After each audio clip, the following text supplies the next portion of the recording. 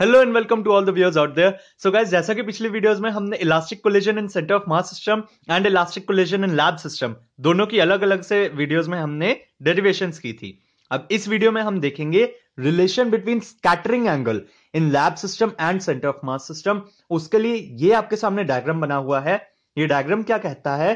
Consider that the incident particle of mass m1 moving with velocity u1 of the lab system. एक incident particle है, ये रहा एक incident particle, ये मास m1 है, मूविंग विद वेलोसिटी u1। ये एक टारगेट पार्टिकल को जाके कोलाइड करेगा, राइट। अब वो टारगेट पार्टिकल का मास है m2 एंड वो रेस्ट पे पड़ा हुआ है, तो मतलब उसका जो u2 है वो 0 होगा। Absolutely right. उसके बाद कहते हैं suppose that in lab system velocity of scattered particle is v1। अब ये देखो, ये स्कैटर्ड पार्टिकल है, ये होगी उसकी वेलोसिटी v1। जब उनकी टक्कर हो गई, टक्कर होने के बाद स्कैटर्ड पार्टिकल की वेलोसिटी जो है वो v1 है and angle of scattering is alpha. मतलब वो पहले ऐसे चल रहा था, अब वो कितना डेविएट हुआ, वो एंगल ऑफ स्कैटरिंग हो गया, वो हमने अल्फा बता दिया। ठीक है, ये रहा आपका v1 और ये उसका एंगल अल्फा। आगे देखते हैं फर्दर दैट। अब हम सेंटर ऑफ मास सिस्टम की बात करेंगे। सेंटर ऑफ मास सिस्टम में क्या होगा? The velocity of scattered particle is v1 dash. ये देखो, ये सेंटर ऑफ मास सिस्टम में पर्पल कलर से शो हो रहा है, वो v1 डैश है एंड जो उसका स्कैटरिंग एंगल है वो थीटा हमने अज्यूम कर लिया। ठीक है, अब जो मेन काम है वो स्टार्ट हो रहा है। अब वाला काम तभी आपको समझ में आएगा अगर आपने पिछले वीडियोस इलास्टिक कोलिजन वाली देख ली हैं, क्योंकि उन्हीं में से ही हम दो स्टेप्स यूज करेंगे। यहां पर बोलते हैं resolve the velocities v1 and v1 dash into components along x and y axis. अगर मैं इस डायग्राम में इसको v1 को इसके रिजॉल्व करूं, मतलब कंपोनेंट्स बनाऊं, तो यहां क्या आएगा? v1 साइन अल्फा और यहां पर आएगा v1 कॉस अल्फा। ठीक है, सिमिलरली अगर मैं इसको थीटा को भी कर लूं, तो थीटा से यहां पर क्या बनेगा? v1 साइन थीटा इस डायरेक्शन में, और यहां पर बनेगा v1 डैश कॉस थीटा, यहां पे डैश आ जाएगा। ठीक है, ये v1 डैश कॉस थीटा बन गया, राइट। ओके, रिजॉल्व कर दिया इनको into its components along x and Y access. ये आपका वाई एक्सेस है, ये आपका एक्स एक्सेस है। आई होप आपको रिजॉल्व करना आता होगा। अब हमने कहा कि for motion along x axis. अब देखो, एक्स एक्सिस में क्या मोशन है टोटल? v1 cos अल्फा, मतलब ये जो है this will be equal to v1 dash cos theta plus v। ये जो आपका कैपिटल V है, ये कैपिटल V क्या है? Velocity of centre of mass. ये आपको तभी मैं फिर बोल रहा हूं, तभी समझ आएगा अगर पिछली वीडियोस आपने मेरी देखी हुई है। बहुत इजी वे में वो भी डेरिवेशंस की थी, ये भी बहुत इजीली समझ में आ जाएंगी, बस वो दोनों वीडियो जरूर देख लेना। तो ये हो गया हमारा एक्स डायरेक्शन में, हमने total velocity, total motion count कर लिया। अब सिमिलरली वाई डायरेक्शन में क्या होगा? v1 sine alpha. देखो, अल्फा वाला हम एक साइड में रखेंगे और जो थीटा वाला है उसी के साथ हमेशा सेंटर ऑफ मास मूव करता है ना, इसलिए हमने यहां पे v को थीटा वाले के साथ रखा, क्योंकि सेंटर ऑफ मास सिस्टम में हम सेंटर ऑफ मास का भी तो वेलोसिटी कंसिडर करते हैं ना, राइट। ओके, तो मोशन अलोंग वाई एक्सिस में क्या होगा? v1 sine alpha is v1 dash sine theta. ठीक है जी। ओके, अब क्या करना है? अब ये सेकंड डिवाइडेड बाय फर्स्ट कर देना है।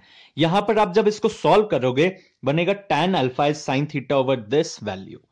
अब एक बात आती है, हमें पता है कि v1 डैश का अगर मैं मॉडुलस लूं, जो कि हमने पिछले वीडियोस में किया है, तो वो आता है m2 u1 upon m1 plus m2। Similarly अगर कैपिटल V मतलब velocity of centre of mass का मॉडुलस लिया जाए, मैग्नीट्यूड जिसको बोलते हैं, तो वो आ जाएगा m1 u1 upon m1 plus m2। अब यहां पे क्योंकि हमें इनकी वैल्यू निकालनी थी, सिर्फ इनकी वैल्यू निकालनी थी, इसलिए हमने इनको डिवाइड करवा दिया। v1 over v1 dash cutting किया, हमारे पास आ गया m1 ओवर m2, जिससे कि जो आपको फॉर्मूला याद रखना है, रिमेंबर करना है, वो ये फॉर्मूला है। आपको ये फॉर्मूला याद रखना है कि tan alpha is sin theta over cos theta plus m1 over m2। tan alpha is sin theta over cos theta plus m1 over m2। ये फॉर्मूला आपको अपने न्यूमेरिकल्स के लिए भी याद रखना है, और ये दोनों आपको तभी समझ में आएगा अगर आपने पिछला वीडियो किया होगा, देखा होगा। ओके, तो अब यहां से हम इसके दो स्पेशल केसेस देखेंगे। स्पेशल केसेस क्या आएंगे, उससे पहले एक लाइन है, it follows that the relation between scattering angles in lab system centre of mass system depends upon the masses of colliding particles. ये फॉर्मूला देख के आपको आएगा, समझ में आ ही गया होगा कि ये जो अल्फा और थीटा के बीच में रिलेशन है, ये मासेस के ऊपर डिपेंड करता है, राइट। अब अगर मैं कहूं कि इसके स्पेशल केसेस हमने देखने हैं, तो इसके दो स्पेशल केसेस बनते हैं। तो सबसे पहला जो स्पेशल केस है वो ये आता है कि m1 और m2 की वैल्यू इक्वल हो जाए। अगर वो केस होगा तो उसमें क्या होगा? tan alpha is equal to sine theta over cos theta plus one. अब आपने अपनी प्लस वन प्लस टू की जो ट्रिग्नोमेट्री होती है उसमें एक फॉर्मूला पड़ा होता है that sine to theta is to sine theta cos theta. ठीक है, एक ये फॉर्मूला, और एक फॉर्मूला आपने पढ़ा होता है कि cos two theta is to cos square theta minus one. ये दो फॉर्मूलाज को हम यहां पे पुट कर देंगे। जब यहां पे पुट करेंगे तो वो चीज आपकी बन जाएगी tan alpha is equal to to sine theta by two cos theta by two whole upon two cos square theta by two minus one. और एक ये क्योंकि m1 और m2 सेम है तो ये प्लस वन हो जाएगा। ये कटिंग हो गई आपकी, टू से टू कट गया, कॉस से cos theta by two cut गया, बचा क्या आपके पास tan alpha is equal to tan theta by two. Therefore alpha is equal to theta by two. जो आपके पास फाइनल रिलेशन आएगा वो आएगा alpha is equal to theta by two. ये आपका फर्स्ट रिलेशन आएगा, राइट। उसके बाद जो सेकंड स्पेशल केस है वो है when mass of m1 is very very less then mass of m2। मतलब जब मास ऑफ m1 जो है ये अप्रोच कर रहा है बहुत कम है। लाइक इसका हम कह सकते हैं फॉर एग्जांपल अगर m1 का मास है 1 kg और m2 का मास है अराउंड 1 लाख kg, तो आपको समझ में आता है कि ये जो वैल्यू है m1 ओवर m2 वो जीरो के नियरली आ जाएगी। जब ऊपर वाली वैल्यू बहुत ज्यादा छोटी होती है और नीचे वाली बहुत बड़ी होती है तो हम उसको इक्वल टू जीरो के आसपास लिख सकते हैं। तो मैं बस यही करूंगा, उससे मेरे पास जो फॉर्मूला बनेगा वो बनेगा, मैं यहां लिख दे रहा हूं, tan alpha is equal to sine theta over cos theta plus zero, जिसका मतलब हो गया theta is equal to alpha और alpha is equal to theta. ये आपका सेकेंड स्पेशल केस का रिजल्ट है जो कि आपको दिमाग में रखना है।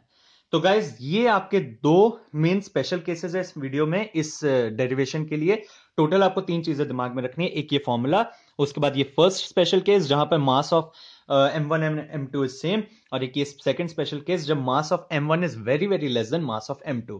सो आई होप आपको ये वीडियो अच्छा लगा होगा। कमेंट्स में मुझे जरूर बताना वीडियो कैसा लगा। अगर आप किसी और टॉपिक पे भी वीडियो चाहते हो मैकेनिक्स के डेरिवेशन के लिए तो जरूर मुझे नीचे कमेंट्स में बता देना।